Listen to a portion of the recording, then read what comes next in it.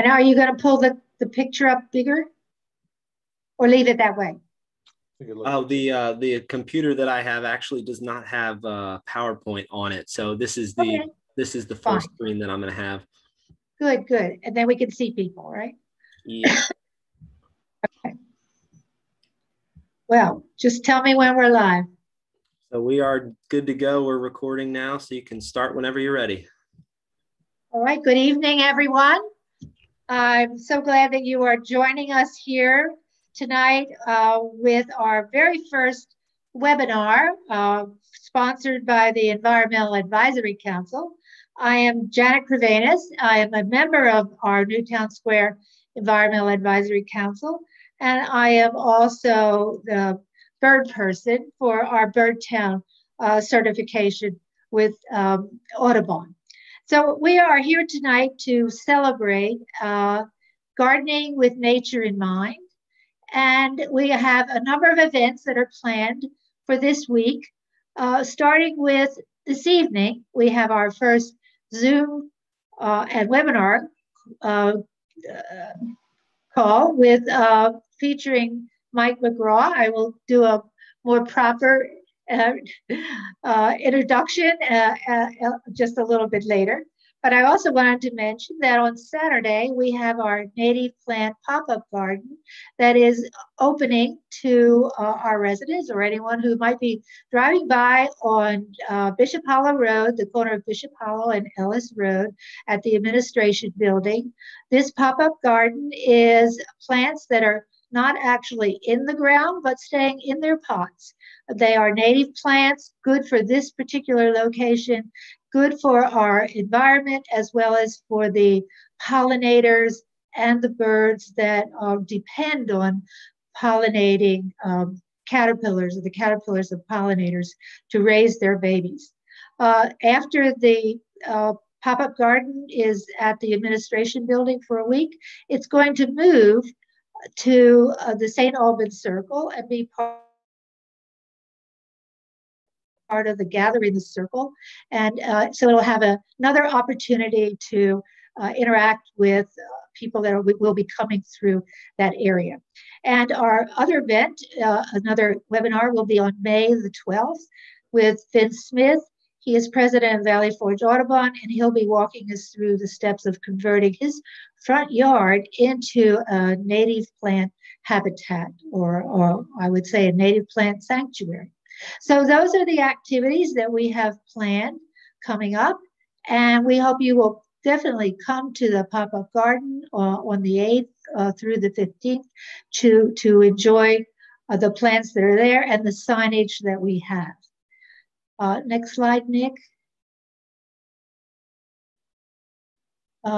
Before we start, I wanted to thank our sponsors for this event, all of our events. We had a wonderful grant from Audubon, Pennsylvania, and another one from Valley Forge Audubon to help with the plants that we are putting in and the graphics that we're using. Our garden design and plant selection was designed by Tyler Arboretum. And so they've given us a wonderful map, I would call it, for putting our plants out there for us all to see. Plant material, Mastardi's Nursery has been invaluable in providing the plants for us that we can move into this garden. So we really encourage you to go down to Mastardi's Nursery. They have a whole side of native plants, and their signage is such that you can understand what kinds of butterflies and birds visit the particular plants that are there. And tomorrow, for our installation, our community volunteers are going to be helping. They are from Newtown Square and Bloom, Parks and Recreations, some from Gathering the Circle, and Newtown Township's Public Works, and a shout out to George Sharon, who has just been instrumental in helping us put everything together. Finally, Willistown Conservation Trust, which is in our backyard, has helped us to make plant signs for the individual species that we have, since not all of them will be in bloom. But you know, our garden is one that plant or pop it down, and the plants will bloom and the pollinators will come. So if they're not in bloom now, they will be. Maybe another reason to visit the garden more than once. And again, this is sponsored by Newtown Township Advisory Council. So since we are on a webinar, and I've done a lot of them this winter, getting me through the winter on plants and gardens and pollinators, I think what we have here is an opportunity to ask a question in the chat box. If you put it there, I think Nick is shaking his head that that's the way we should ask questions. And I know we welcome your questions, especially from our speaker tonight, who is an expert. This is Mike McGraw. He's a wildlife biologist and ecologist, and he performs extensive varieties of surveys with reptiles, amphibians, and aviofaunal. Is that right, Mike? Aviofauna, yeah. Okay, in eastern and midwestern U.S. A strong emphasis on endangered, threatened, and species of concern. And beyond survey and research, his work as a consulting scientist includes project design, permitting, project management, client relations, as well as writing reports. That's the fun part, isn't it? Anyway, he has been intimately involved in our own Newtown Meadow Preserve, which is 52 acres. And I think he's going to start by telling us a bit about our meadow, which is part of a bird area. A good chunk of Newtown Township falls within a corridor that's designated as an important bird area, an IBA, by Pennsylvania Audubon.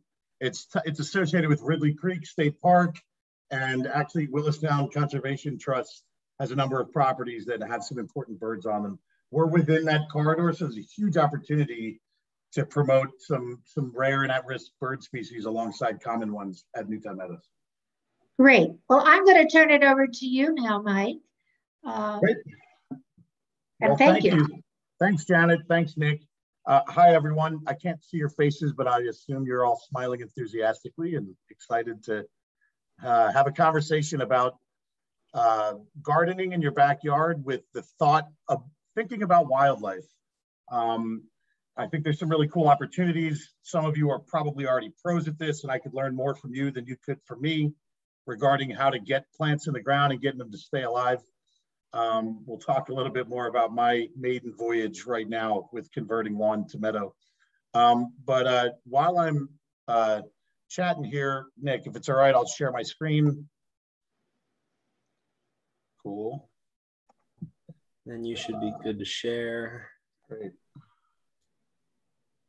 Thank you. I think if I do, this may work. Let's see. There it looks like it's you. Good. Yeah, I think I need to share the actual presentation. Here we go, screen. Up top, slideshow? Yeah, the problem is when I hit it, it opens up, but oh, there we go. Okay, good. Can you guys see that? Yes. Mm-hmm. Okay, so as Janet mentioned, my name is Mike McGraw. I was a Newtown Square resident. I was actually on the Environmental Advisory Committee for a number of years. I think I even made it up to like vice chair or something at one point. Wonderful group of folks, wonderful township. I have since moved all around. I just recently bought a house in Broomall. My ex-wife lives in Newtown Square, still right by the police station, so I'm in the town all the time. I am excited to talk to you guys about some cool wildlife opportunities in our region related to your own yard. This is a northern mockingbird perched in a non-native shrub but this is a suburban image right here. This guy right here is a red-shouldered hawk that I photographed in my backyard. I live in Broomall, right near the high school, and we have Cooper's hawk, red-shouldered hawk, and red-tailed hawk all nesting on my block, which is pretty cool. This guy was perch foraging eastern garter snakes along my fence line when I took this photo. So here's the outline. I'm going to talk a little bit more about myself, if you'll tolerate that. We'll talk a little bit about wildlife habitat basics, plant and animal interactions at this scale, at the suburban backyard scale. And then I'll provide some project examples.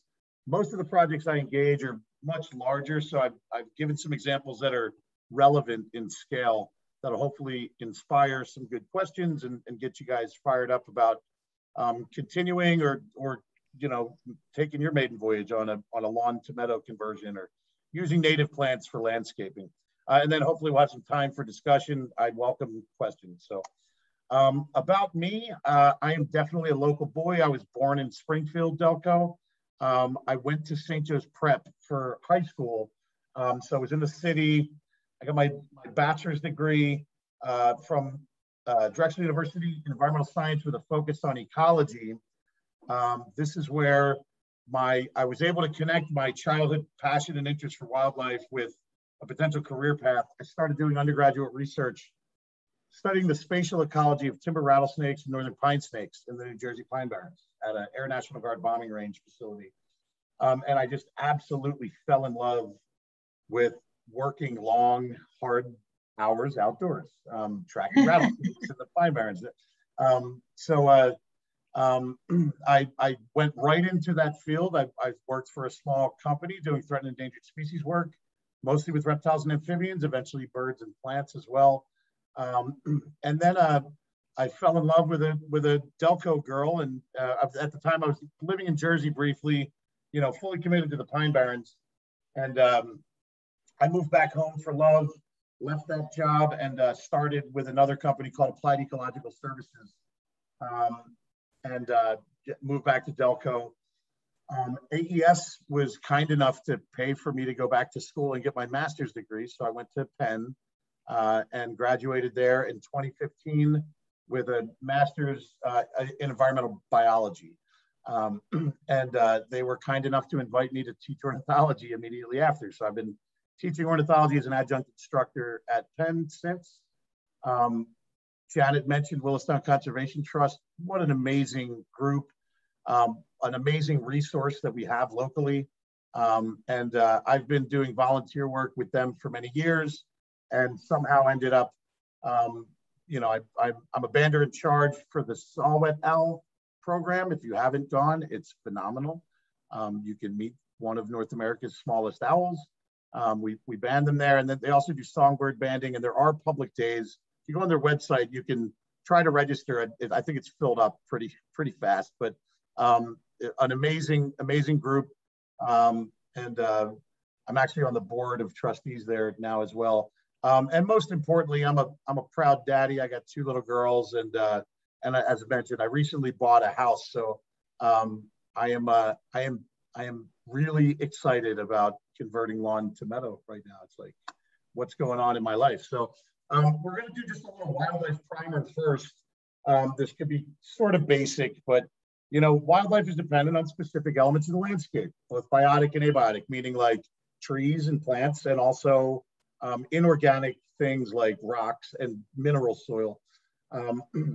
So an understanding of whether wildlife is present or absent within a space really tells you a lot about the functionality of it. That's sort of the premise of most of my work, is doing wildlife studies to determine the ecological condition of a space. It's entirely applicable for a half-acre lawn in Delco. So, you look at these 2 images, and these were shamelessly pilfered from this is just some wildflower meadow in the UK. But, in general, they look pretty similar, right? But if you notice on the right, there's a tree line. That could be a predator perch or a place for a raptor to nest. So that's going to have direct implications on what sorts of wildlife uses these open spaces. Another thing to look at is the plant species diversity, right? Not all plants are created equally. And we'll talk a little bit about the chemical makeup and the evolutionary interaction of plants and animals and how that, what plants you select mean a lot. And that's really the foundation for why you should choose native plants if possible. So we'll go into that. This is an image of a Carner blue butterfly, which has only one host species, Lupinus perinus. Wild blue lupin is the only plant that the caterpillar form of this animal can consume. It's the only plant it can digest. If it's not there, this butterfly won't exist. So looking at the configuration, and this will be less applicable on a smaller scale, but here you see the picture on the right. It's wildflower meadow from end to end. On this other one, it's a strip, right? So the configuration, the spatial ecology, is it round? Is it long and skinny? Is it a big block, et cetera? Something to consider with your planting arrangements, especially if you have particular targets in mind with your backyard. Also, making sure, and Janet just mentioned that the pop-up garden is going to have some plants that aren't flowering currently. They're going to be in their vegetative state. That's good, right? You don't want to show no one space should have just plants that bloom in April or just April and May, right? You want to have a successional cascade of blooming plants, not only for aesthetic value, but for functional value, providing important sugar water, that nectar for insect species that emerge and enact their life cycle at different times in spring, summer, and even fall. Monarch butterflies are the phenomenal example of a species that really depends in our region on late flowering plants, mostly asters and plants in the Asteraceae family that can bloom in September and even into October when these animals are migrating down to Mexico. Is there water or not? Right on the left, there's this narrow patch of water. If so, it really opens the door for a huge diversity of other plants and the wildlife that's supported by those plants. So, is it a wet site? Is it a dry site, et cetera? And then management, and this is probably the biggest one for a yard, right? Since I've bought a house in Broomall, all last year and this year, it's already fired up. Almost every single morning is started with a weed whacker and a lawnmower firing up, right? Everybody's cutting grass. That regular maintenance, and think about it, if you're a small animal, it's that type of maintenance can be daunting, right? It's a dangerous place to be if there's blades swinging all the time. So how a site is managed. And so the example here, I'm showing a bobolink. It's a photo I took on one of our restoration sites. It's a grassland breeding bird. Often they'll be in hay fields. If those hay fields are harvested in June, it's an ecological sink, right? They'll show up, these birds will show up, they'll defend a territory, they'll pair up, they'll breed, they'll lay eggs, they'll start raising those young, and when those young are vulnerable in the nest, when the lawnmower, the combine comes through and collects the hay, then it's a fail, right? It's all that effort is for naught, essentially. So often we work with people that are haying to just, if they can only wait until July 15th, right, then let those birds fly. So thinking about when and how you manage your space could greatly improve the value of your space for wildlife. And then lastly, your soils. Soils are everything. I mean, it's not dirt, guys, it's soil, right? It's there's a good spoonful of soil could have literally millions of microorganisms in it. Representing hundreds of different taxa, fungi and bacteria and viruses. If people hear bacteria and virus and freak out, there's so many that are absolutely critical to life functionality. Just your digestive system alone has hundreds of different bacteria that are absolutely required just for you to eat a cheeseburger or a salad, whatever you choose. Going in a little further on that, just basic trophic interactions.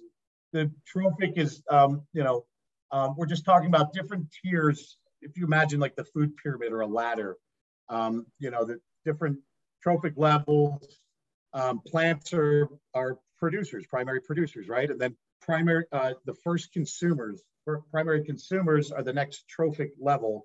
Secondary consumers are the third trophic level, et cetera. So your herbivores, your plant-eating animals are typically your primary consumers. Butterflies are a great example, right? They're this holometabolous insect. Their larval state is a caterpillar with these rudimentary mouth parts, and they're just built to chew. It's just chew, chew, chew, to eat leaves, vegetative matter. And then once they enact when they go through their metamorphosis into an adult phase, those basic cells for chewing become really complex feeding parts. These really crude eyes become really complex eyes. These leg stumps, essentially, to just hold on to a branch while chewing on it, become these multi-segmented things with hairs and hooks and, you know, nerve endings. Really, really amazing process. But the reason they're called holometabolous is there's a niche partitioning there, right? The juveniles never compete with the adults for food, right? The juveniles eat leaves, the adults drink nectar, right? So two different things, could be from the same plants or the same meadow, right? The host plant could be vegetative, but in order for that animal to enact its full cycle, you're going to have plants, other plants that aren't the host species, that are flowering in the same space to feed the adults. So again, there's this theme of diversity being an important thing. That process of herbivory, I'll talk briefly about how that's driven speciation, right? Why a plant is different from another plant, why insects have some, you know, how does a corner blue butterfly ever exist if it has a relationship with one plant, right? And that's because it came from a different species that was more general, but started this arms race with this competitive arms race with a particular plant where, you know, the plant develops an allelochemical, right, a toxin to prevent from being eaten, and then that caterpillar develops a mechanism in its digestive system to digest that, and then the plant comes with another response to try and trick it, and then the caterpillar tries to outsmart it, and so you have this back and forth that sometimes gets so weird and unique that you get new species, right? So it's just pretty cool, and it all starts with good soils. Here's just, you know, I'm not explaining every last bit of this slide because you can see some of the things I've explained. I didn't talk about higher trophic levels yet, though, like dragonflies that hunt insects, or wasps that hunt insects, or birds that hunt insects, or birds that eat seeds, or mice that eat seeds, right? So there's really, it gets really complex as you go. And again, the more diversity is a wonderful example of a functional meadow. And this can happen right here in our backyards. In fact, it is unfolding in your backyard, just to what degree. So two good examples of those sorts of strategies are these two tree species. And I'm assuming some of you probably know right off the bat what these are. For those of you that don't know, no worries. On the left is Quercus alba. This is or albidum. This is white oak, very common, wonderful native plant that occurs in our area. Many of you probably already have this plant growing in your backyard if the deer didn't manage to chew it down before it grew up. And then on the right is Prunus serodna. That's a black cherry. There's a very common, that's our common cherry species in our region. So, and shameless plug for Doug Tallamy right now, amazing local resource. This man has done phenomenal studies. Him and myriad graduate students have developed this body of data, really studying the insect and plant relationships. And if you're kind and you send him a nice email, he may share with you an Excel spreadsheet that says, okay, Quercus alba, white oak, and then there's this laundry list of insect species that are known to rely on this plant to survive, to enact their life cycle. Same thing with Prunus serodna, same thing with literally hundreds and hundreds of native plants, be them woodies like trees and shrubs or herbaceous like grasses and wildflowers. So really, really interesting. And what you'll see is a lot of oaks and a lot of cherries both have a laundry list of insects that they support. So, but here's what's interesting.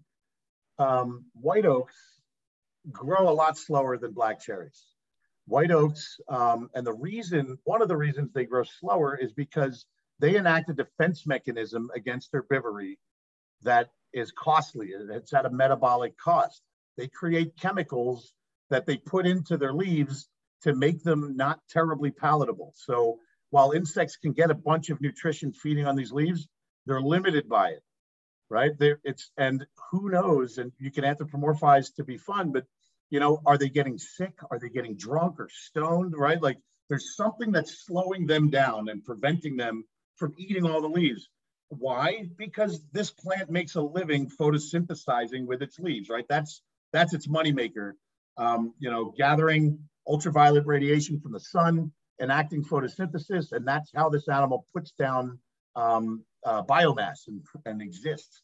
You know, we'll also talk about all the amazing nutrient interaction below ground, but obviously leaves are critically important to the life of a plant. It doesn't want to be eaten, but so they work out this balancing act. So this plant has selected to produce these chemicals, and that's at a metabolic cost. So it grows a little slower because it takes time to create these chemicals. Well, Prunus serratina does not do that. Almost every piece of this plant is edible to many, many things, but it's just as successful. The plant occurs just as commonly, arguably, if not more commonly, in our landscape than some of the oak species. How? How does it not just get hammered to death, right? Every single leaf just being denuded by caterpillars. Well, its strategy is to rely on another trophic level, right? So because this plant attracts so many insects because it's palatable, we observe a tritrophic interaction where birds do the work for this plant. But so many birds have learned a great place to get a meal in the springtime is on black cherry trees. And they have more rods and cones than we do from a visual perspective and other amazing senses that we've yet to fully understand. So I'm going to humbly say that we don't know exactly how this has worked out so well, but we do know for a fact that a red-eyed vireo and a chestnut-sided warbler and a worm-eating warbler and I mean, you name it, they call them bark or foliage gleaning insectivores. You know, these gorgeous songbirds that migrate through, some stick around and breed. They will take their time when they find a Prunus serratina to hunt that. They're searching the leaves, hopping all around upside down and, in the inflorescence, et cetera, looking for insects because they know there's a meal there. The dinner bell is ringing. And the plant, I mean, how amazing is that this tree has evolved to rely on birds? I mean, it's a calculated risk, right? To rely on a whole nother group of vertebrates, right? Fauna, not even a plant, to do the work for them to keep their leaves, keep enough leaves to photosynthesize. So really cool, two different strategies. Both are great trees to look in this time of year for birding. Another shameless plug. I'm leading a bird walk with my good buddy Win Schaefer and a couple other birders this weekend. And I'll let Janet or someone else provide those details at the back end of this presentation. But, hopefully you can see that in action with us this weekend. Why do we manage landscapes? A whole bunch of reasons. And forgive me, some of these slides are newly created. Some I've pulled from another presentation related to wildlife monitoring. This is one of those, but worthy, right? Sometimes we restore landscapes just because, right? We're interested in what it looked like before Europeans colonized North America, right? What are the American chestnut dominated forests that, had 400, 500-year-old trees look like? It's fun to consider. So sometimes restoration is driven purely by looking at old systems that used to be here. Food, right? I mean, our food systems, over 80% of land that you can grow food on, we do. And I do a lot of research in ag lands in the Midwest and up in Canada. So, producing food. And then there's safety reasons. I've lived in and out of the city often, and I've never had the great pleasure of owning a little lot, but every one of them will have some concrete rubble and some broken glass and stuff. You want to clean that up and beautify the area. But some of these could also be relevant in the suburbs as well, depending on where you're living. And then I think these really hit home for the homeowner or the long-term renter. you know, aesthetics, right? You want to be able to walk in your backyard and feel at peace with nature, have a spiritual or a physical connection with all these other living things. You know, for someone like me who's a nature nerd, I'm just having that stewardship or that responsibility, being able to promote and steward biodiversity on my little chunk of land is pretty exciting. The photo of the prairie warblers there, that's a detailed study that I assisted with in the Albany Pine Bush Preserve. To the left is a Jefferson salamander that I found there. They're pretty rare. And that bottom photo is actually the Japanese garden in West Philadelphia. It's on city land. Absolutely stunning. Mostly non-natives, but not invasives, right? They're using exotics. And we'll talk a little bit about that too before I'm done jaw flapping. So quick little primer on like lawn orogeny. Some of you probably know this. Some might be amazed by this. So it's believed that it started back in the 15th century, often around castles, purely for defense, right? You'd want to clear your forest so you could see enemies coming from afar and plan accordingly. Also, in small villages, there would be commons, right? You talk about the tragedy of the commons, misuse of public space. There were areas that were open for anyone to graze, which is great, right? If you had sheep to make your living or just a couple goats or whatever, they have to eat. If you don't own much land, some lords would be kind enough to provide some common ground. And so basically the lawnmower would be ruminants, right? The animals walking around grazing. And then it transitioned quickly to a wealth and status sort of thing. It costs a lot of money, or you'd have to hire people to actually maintain your space. So that came over with the European colonization of North America. Interestingly, most of the lawns in old Europe often were dominated by short wildflowers, right? There's a whole variety. They'd love to have these like fields of purple, essentially, that were just really low. Somehow we've transitioned away from that to these monocultures of cool season grasses, and just total intolerance of weeds, you know, this uniform lawns. Well, it's pretty harsh on our soil, and really creates these ecological dead zones. Granted, they can be aesthetically beautiful. I'm not totally trashing lawns. If I didn't know what I know about ecology, I might, you know, appreciate lawns a little more than I currently do. They're great. I have kids. It's great for the, you know, to keep an open space for kids to run around and stuff. But by and large, we're basically giving up this amazing opportunity to be in nature, right? Even if you converted this to growing some food in your backyard, it provides a lot more value than a lawn. And then often to manage a lawn, there's regular chemical and physical manipulations and inputs. They're just creating this pretty harsh environment for wildlife.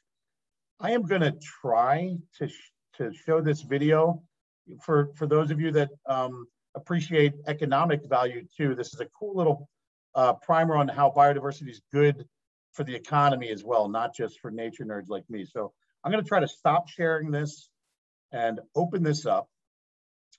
Bear with me for just a moment, and then share again once I have it up in YouTube.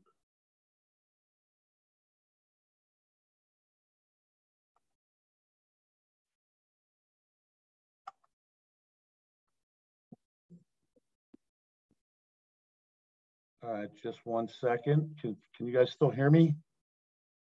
Yes. You can't see the screen yet though, right? Not yet. Okay. So let's give this a go again.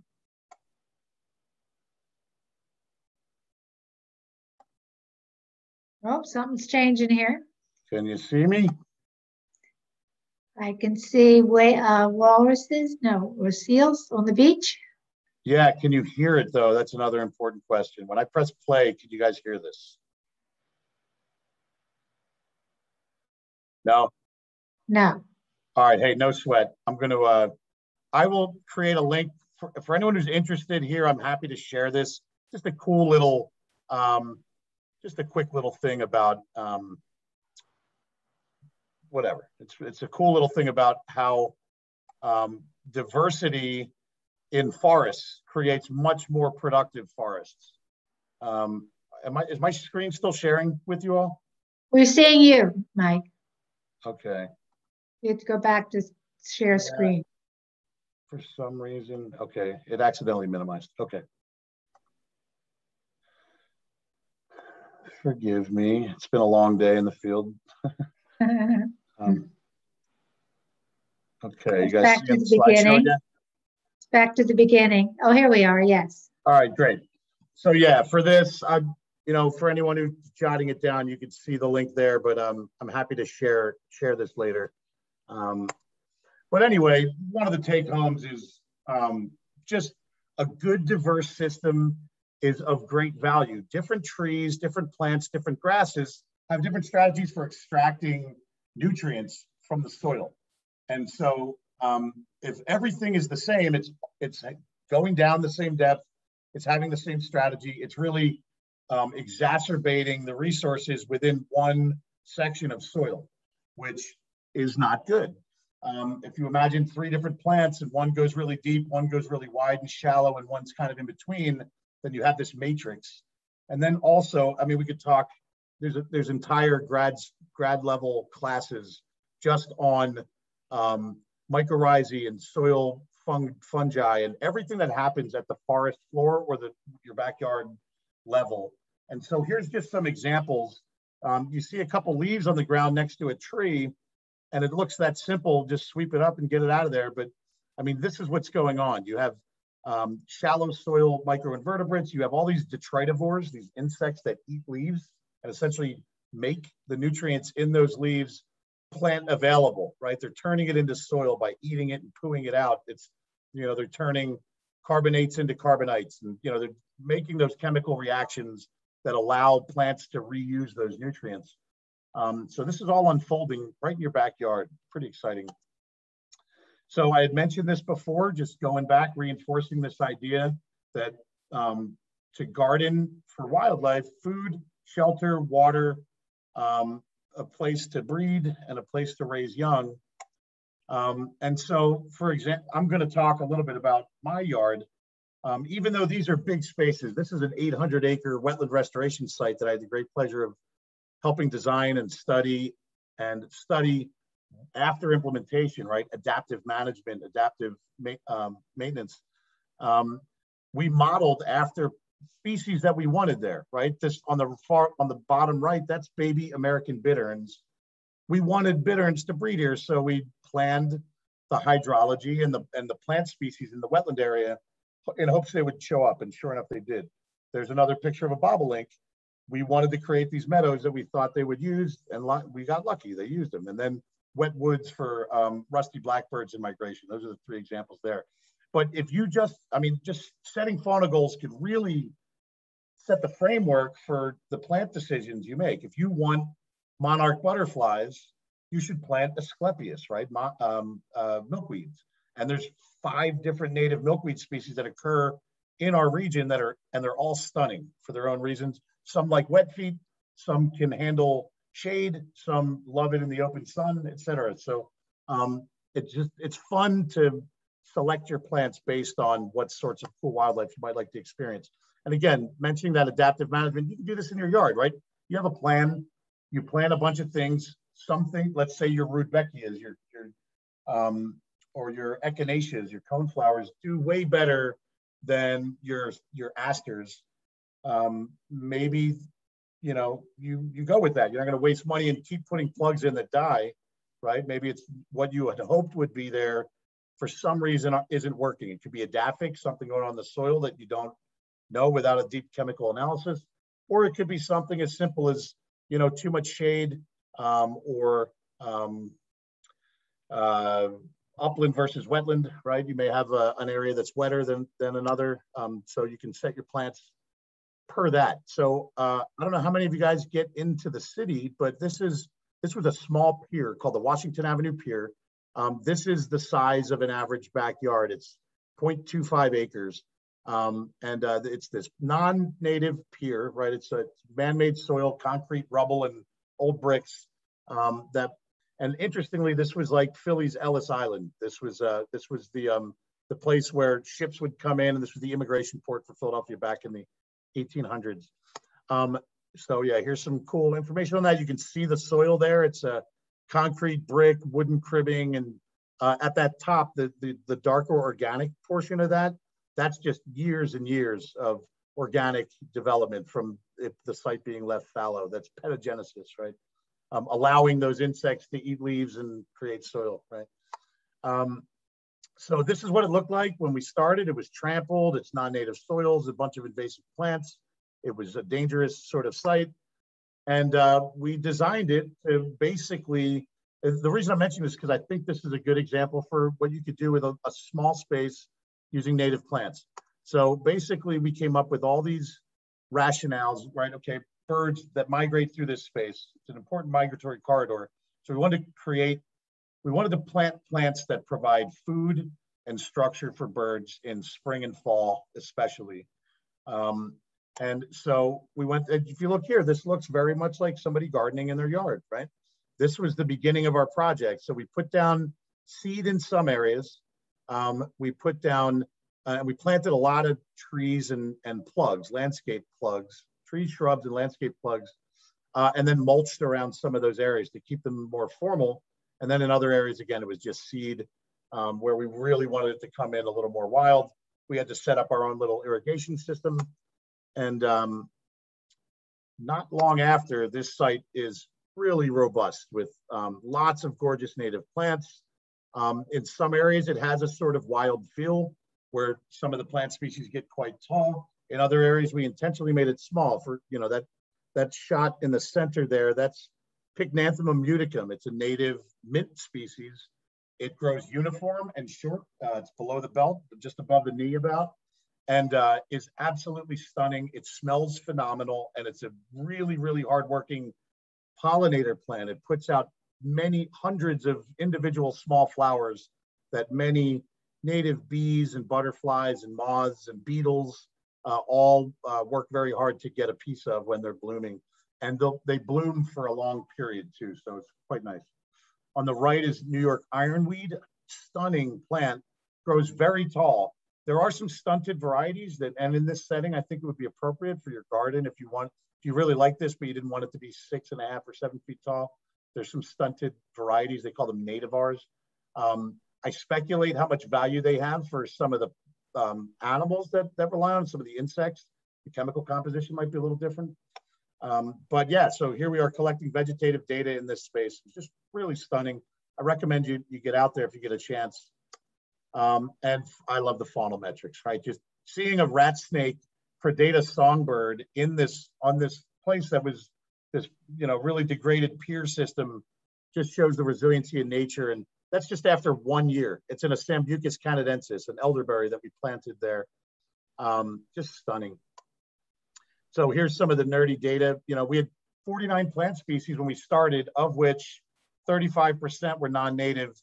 Now there's over 170 plant species, of which less than 7% are non-native. And we just saw this huge increase in insect diversity. Birds nearly doubled. And one of the insects that we got there was a rusty patch bumblebee, the same month that they designated it as a federally endangered insect. So that was really cool. You never know what's going to pop up in your backyard if you plant some native plants.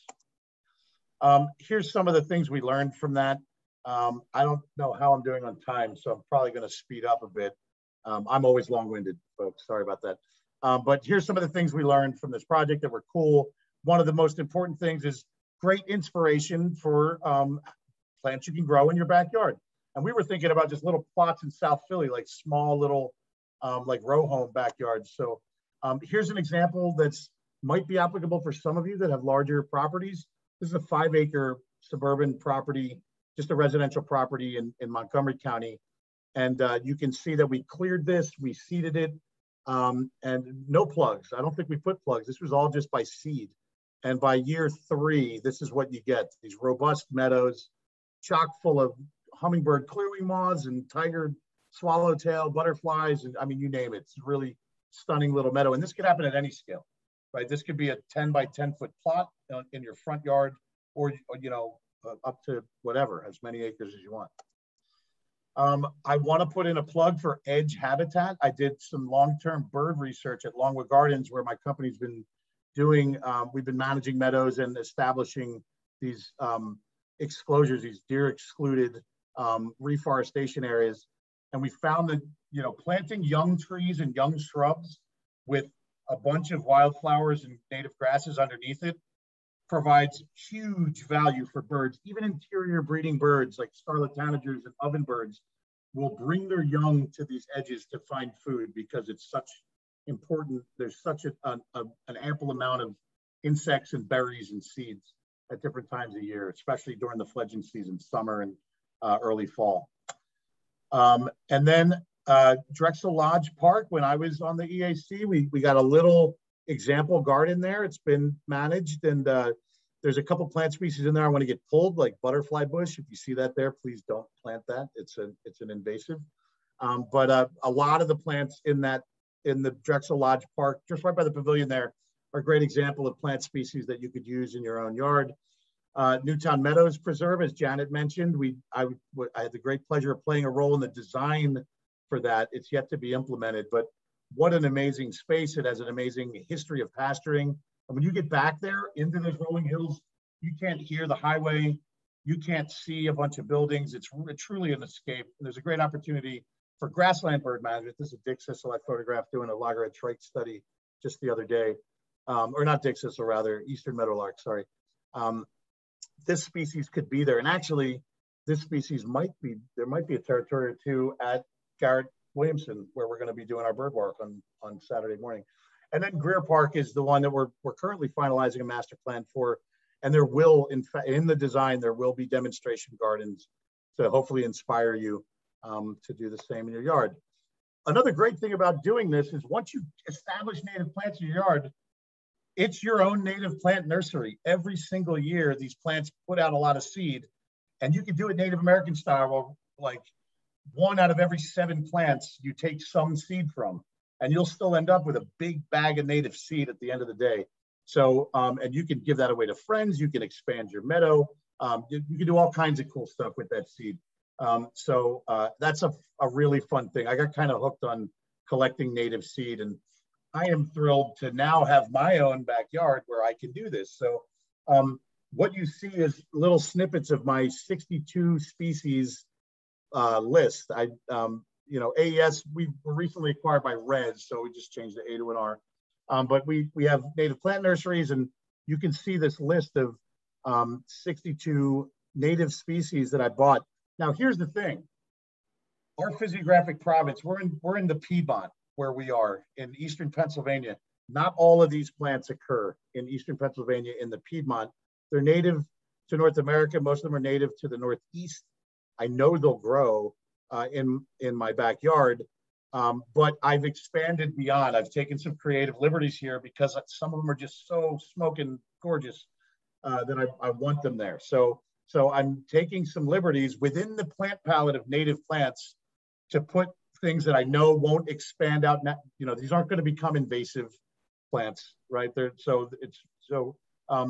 You can have fun with a garden using a palette of native plants. And I strongly encourage everyone to start with the ones that are appropriate to our region. It sounds like the pop-up garden is going to be a great example of that for you.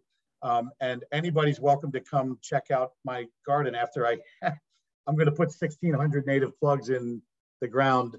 They arrived today, so and I'm on the road for work, but this weekend, right after the bird walk, I'll be on my hands and knees planting plugs all day. So I hope any of you who are interested can come by and check. You're more than welcome to come check out my native garden in the backyard. Just some take homes. Minimize the monoculture lawn space. Do your best to plant natives where possible.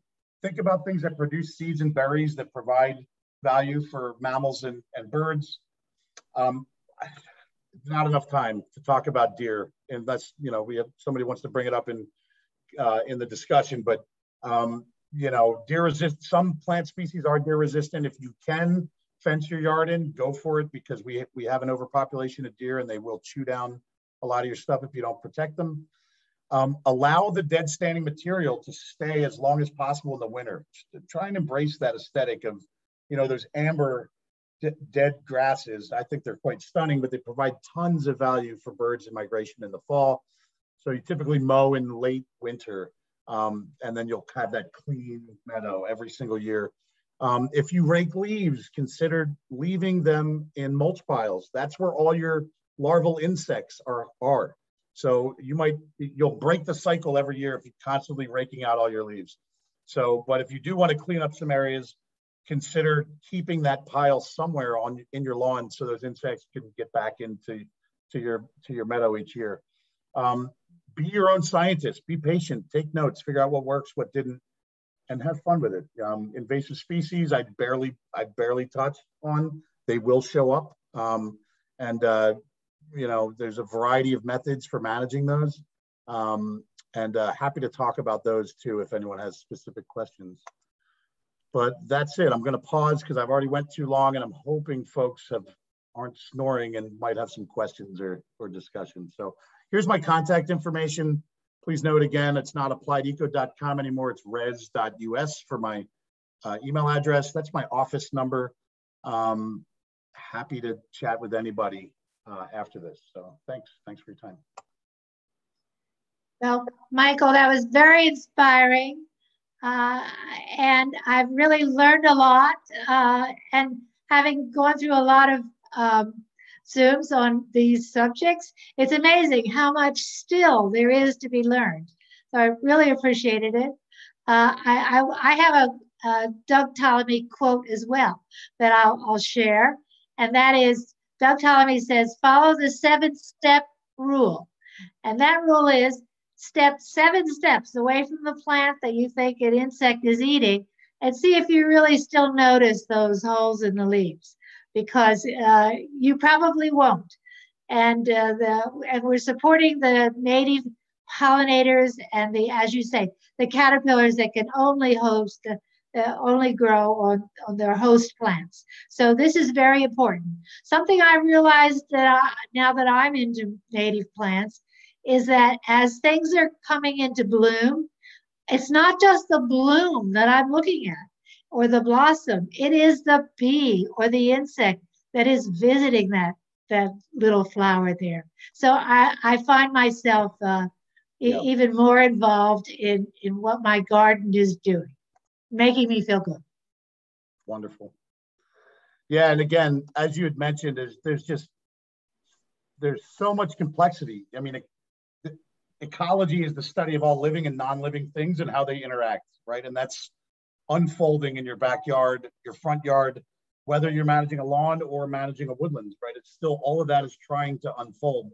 So I'm humbled every day. I learn something new, and glad to share the little bit I know, but it's just, you know, it's just a cog in this complex wheel. So yeah, thanks for the opportunity to jaw flat. So we have a couple of questions here, Mike.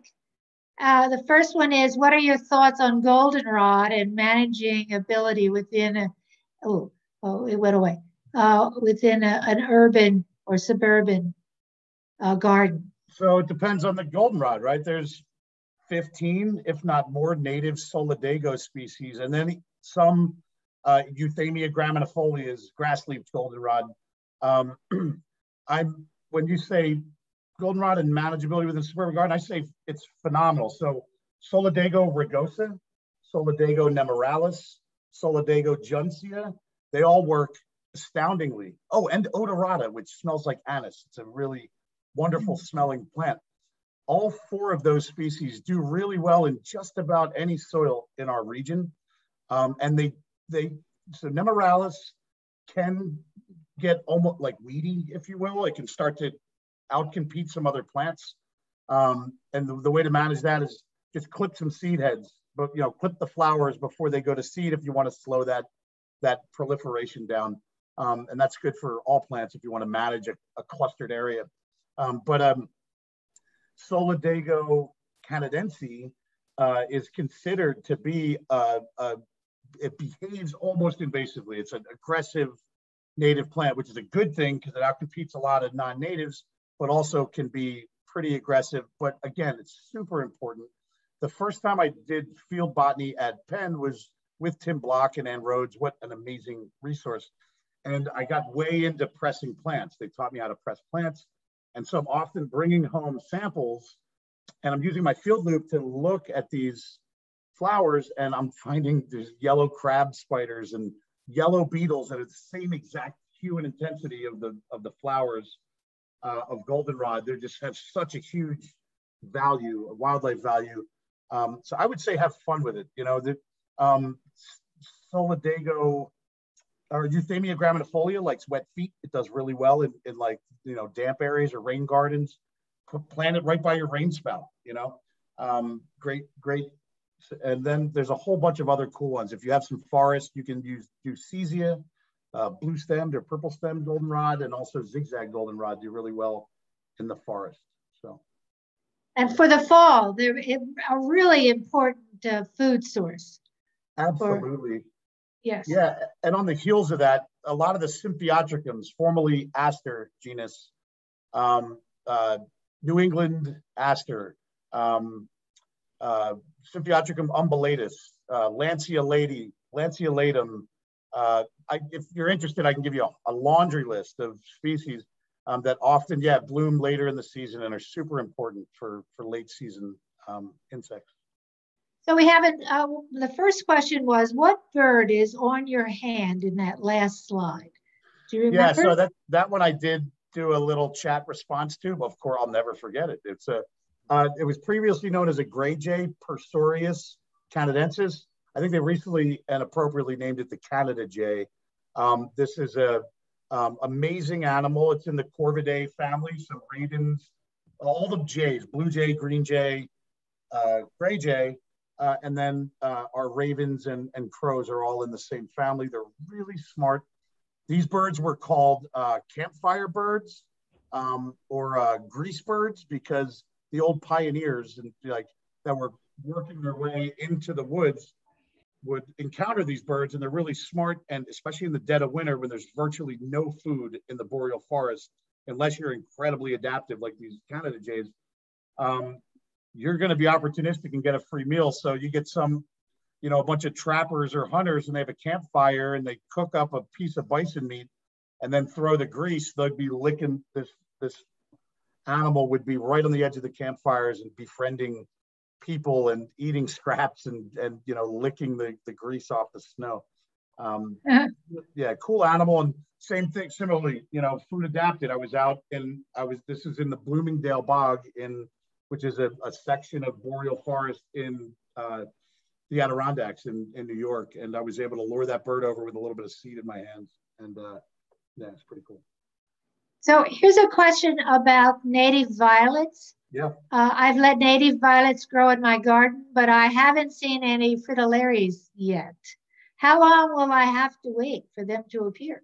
So I love that you're letting Viola sororia and whatever other native violets appear on your property.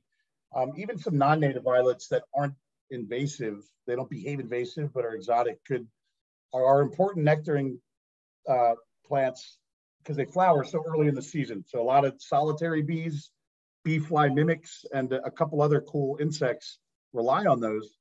When asking about the fritillaries, I am a vertebrate biologist. I am amazed with insects, and I actually do participate in a variety of insect surveys. I can ID meadow fritillary. I've done studies with regal fritillary out at the military site at Fort Indiantown Gap.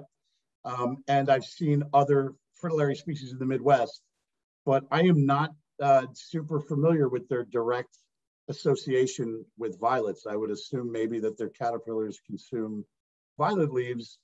I would say if you have, I would suggest just keep your violets and think about providing some other native plant species to create that diversity effect that may ultimately attract a female. I would imagine maybe great spangled fritillary is the one that that's our most common one in the region. You know, that might attract a female that's already gravid to nectar, and then she could oviposit if she sees your violets, right? So maybe lure her in with other plant species, other native wildflowers for nectaring, and that might convince her to say, hey, look, there's a there's a violet I should oviposit on and lay her eggs. Good luck. So a smorgasbord. Create a smorgasbord. That's right. Yeah. So here we have, I haven't seen acorns under my white oak. Is there anything I can do about that, or am I just missing them? So great question. The North American forest, one of the true heritages of North America is our mass producing trees, oaks, hickories, and the almost gone American chestnut. These supported just an amazing diversity of mammals and birds, some of which are extinct that really relied on these trees, including the passenger pigeon. Sometimes oaks, so they have mass producing years. So you might have a white oak that will only create acorns once every 5 or 6 years. So maybe you're missing them, but it's often quite evident when they are, because they'll, you know, the branches get heavy with acorns. And then you should notice an increased activity in birds, especially blue jays. Blue jays are amazing foresters, right? They cache food, and gray jays do the same with species in the boreal forest. They cache as much food as they can. So they're spending all day, especially in the fall, hiding food that they can hopefully revisit and eat in the winter and early spring when there's not a lot of plant available food sources. But they're not, I mean, they're smart, but they're not me and you, right? So the average recovery rate of the acorns that they hide is less than 30%. So 70% of them are left in nature, and often they're jamming them into the ground. So you know, they're essentially planting white oaks. I would say you might have an overpopulation of deer, which is very likely, and other small mammals that are eating the acorns before they're very evident to you. But most of the smaller mammals, you'll see the evidence, like squirrels love eating acorns. I've tried to eat white oak acorns. They're very bitter, not too tasty, but I do know I have some friends that do make like they make things using acorns. They powder it up and make like a dough of sorts. You know, often you'll see like the cored out shells when as evidence. So I'm not certain. And that's actually, you have an interesting conundrum there. I would say just wait a couple more years. If you still don't see them, buy another oak species, you know, or buy another white oak and plant it nearby. Perhaps Octoraro Native Plant Nursery has wonderful local genotype for trees and shrubs. And, you know, buy yourself another white oak and plant it and see if you see something different. No, I don't think I see another question here. I do see a hand raised. Oh, I do. I can't figure out how to do. I did say allow. Is that Cindy? Are you? Probably. And hey, while you're trying to get Cindy to chat, I do see one more. It says herbicides and pesticides sprayed on lawns are the largest source of water pollution. An overuse of herbicides and any use of pesticides are absolutely deleterious. I wholeheartedly agree. Pesticides just shouldn't exist, frankly. And one of the things, I've been doing a lot of research on regenerative agriculture, you know, areas that, you know, let's take a square mile of wheat, when it might attract dick thistles that are breeding there, the way that the hayfield getting combined at the wrong time destroys that bobolink population, the chemical kill of grasshoppers and all these other things in a wheat field will destroy all the breeding bird nests as well. So it's sad, frankly. And, you know, there's the neonicotinoids they persist in the landscape. And yeah, they end up even, you know, they end up in the streams, they end up still on the food after process. Like, it's really not, it's no bueno. And what we've learned is, if you let nature come back, instead of constantly fighting and pushing away and tilling and controlling, if you allow for that diversity, guess what happens? You get insects that hunt the pest insects. You get birds that hunt the pest insects. They are controlled naturally, and you don't have to spend the money and risk all these carcinogens, blah, blah, blah. It's really a positive feedback loop of negativity when you're using chemicals and all these mechanical interventions to break something that's already so positively interwoven. You know, just embrace nature and have patience, and it does the work for you. The ecosystem service of pest management. Yes. There was nobody to manage all of those insects 200 years ago, and things grew fine. How about 10,000 years ago? When, that's true. Indigenous Americans did a fine job of growing food, you know? Yes. So, Nick, could you put up that last slide that I was interested in sharing with everyone? Yes. Did Cindy get a chance to? I don't see her over here anymore. Cindy, you should be able to talk unless you're on mute. It looks like she may have, well, it looked like it was some. Oh. I didn't have anything to say. Sorry. I'm sure you do. No, well, I love what you had to say, Mike, and I've been reading a number of books that just totally echo your points. I've been listening to the audiobook of The Overstory. Okay. Have you heard of that book? I've not. Novel. Oh, it's by a Pulitzer Prize winning author, and he was inspired by the destruction of the redwood forests out west. And this author just fell in love with trees when he wrote this book, and it's about trees and the impact on people's individual lives, their contributions to us, to mankind. So it's The Overstory, and I highly recommend it. And then I was just reading another book about the Pine Barrens by a local author, and you said you had worked in the Pine Barrens. And then when you talk about regenerative agriculture, several years ago, I had read a book called The One Straw Revolutionary. Are you familiar with that? You know, I'm not, and I'm doing a disservice by not plugging Gabe Brown and his book and Alan Williams and his work, because those are my co-researchers on these projects. One Straw Revolution, I feel like I've heard of it, but I've yet to read it. So actually, it's The One Straw Revolutionary. It's the philosophy and work of Masanobu Fukuoka, a Japanese man who it's kind of philosophical and environmental, and it's all regenerative agriculture, and that the soil should be so rich that you never need to plow it, and you can just take one straw and push it into the soil. Yeah. When the soil's treated properly. I mean, it's so true that, I mean, if anyone, I recommend you to, I mean, we're all students until we're gone from this world. Soil science is astounding. Most soils have enough nutrients to support plants for centuries and centuries, right? It's a long-term, imagine it's a bank account that you just can't touch, you know? And plants harvest just a little bit and put so much back in, and it's really this self-sustaining thing until we start plowing and putting the same exact plant species over and over and over, again, exacerbating the nutrients at a certain level, simplifying the microbiota and the fungi, eliminating its water holding capacity, eliminating its ability to sequester organic carbons, which is a global issue, you know? So yeah, soils are really the living, breathing, you know, it's the key to all of this. And, you know, there's going to be a documentary coming out that I'm in related to adaptive multi-paddock grazing.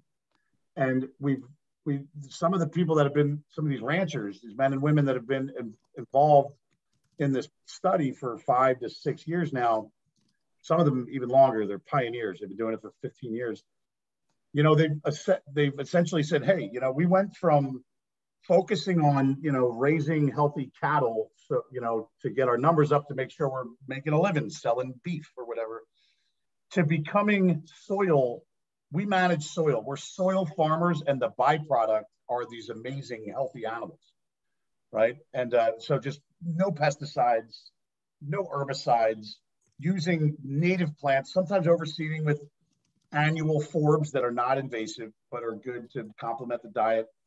And then mimicking the practice of bison aggressively foraging and rotating and then being off the landscape for 15 or at least 60 to 90 days, right? Cycling these cattle through their pastures. And they're really managing the soil, and it's astounding. You know, it's really humbling to see how when we respect soil, the great rewards we get instead of fighting it all the time and creating these negative impacts for not just us, but our neighbors, right? The collapse of the Chesapeake Bay is from a mismanagement of farmland in the Susquehanna Rivershed, right?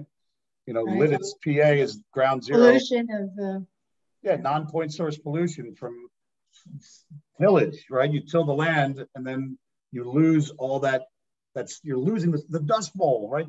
This happened. I don't know how many times we have to repeat the same mistakes, you know? The Dust Bowl was because we exacerbated the mineral soil. We lost the mineral soil, or we lost the topsoil, and then, you know, created essentially an ecological desert that caused people to starve to death, you know? So, Nick, did you find that last slide? Yes, let me pull that up real quick here. And I appreciate some of these other comments. Joel Salatin's amazing and is a collaborator on some of the projects I'm working on. Again, phenomenal resource for the agricultural side of things. Right. So this side I wanted to just share with our viewers. If you're just getting started on how to plan your native plant garden, the beginning search for audubon.org, and then you can type in plants for birds. It will give you a list of plants for your zip code that you can start with. And also valleyforgeaudubon.org, go to Backyards for Nature. And again, it will give you a plant designs or a garden design that's very helpful for just getting started. And then if you have a particular plant that you want to find out about, Lady Bird Johnson's Wildflower Center is a really good place. They have a wealth of plants from all across the United States for what areas you're living in. And then Bringing Nature Home by Doug Ptolemy is a book that I heard about many times before I purchased. And it is the book that I take with me whenever I'm out looking for plants to see which ones he mentions, because I will always buy something that is on his list. And his website, Homegrown National Park, is about converting our yards or a portion of our yards, or just along your fence line. And you know what? Even if you only have space for a container garden, the butterflies, the moths will find it. They will be there. They will reward you. And please visit our local gardens. Tyler Arboretum, who's been helping us, is in Delaware County. Jenks Arboretum is over in Devon, that's not far away. Chanticleer, just up here in Wayne. Mount Cuba Center is a native plant, and that's just across the border in Delaware. And Bowman's Hill Wildflower Preserve up in New Hope. So there's so many places for us to gather plants from and learn from. And again, for purchasing in our area, Mastardi's is a wonderful place to start. And then Redbud in Media has native plants as well. So I'm hoping that you are as motivated as I am, as we are, to start your own native plant garden. And please come visit this weekend our pop-up garden that's opening at the Township Building. And Mike mentioned about the bird walk, which has reached its capacity for this coming Saturday. But maybe if we beg a lot, he will do another one for us at some time.